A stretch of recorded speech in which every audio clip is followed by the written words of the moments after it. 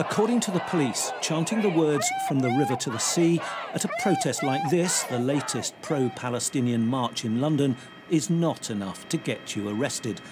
Not unless it's being used to incite violence or intimidate Jewish people. To Palestinians, the refrain is a call for their return to the land that is now Israel. But Britain's Jewish leaders insist the chant should be a crime because it's used, they say, by Hamas and has clear links to terrorism. And there lies the problem, says the Met Commissioner.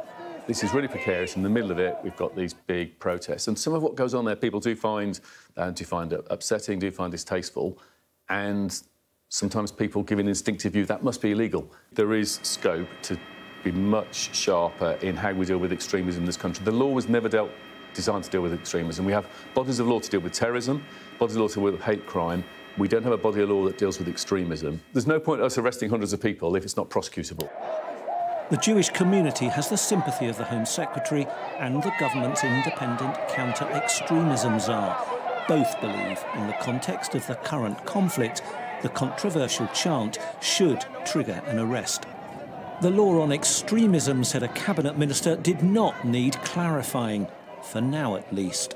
The current law is fit for purpose. We do have, of course, the Terrorism Act, we have the Public Order Act that the police can deploy in these types of circumstances where people are actively promoting a terrorist organisation or inciting hatred and promoting violence. And we've seen some of that happen. We've seen some arrests taking place. Home Secretary has been working with the police because we want to see a more stricter clampdown, shall we say.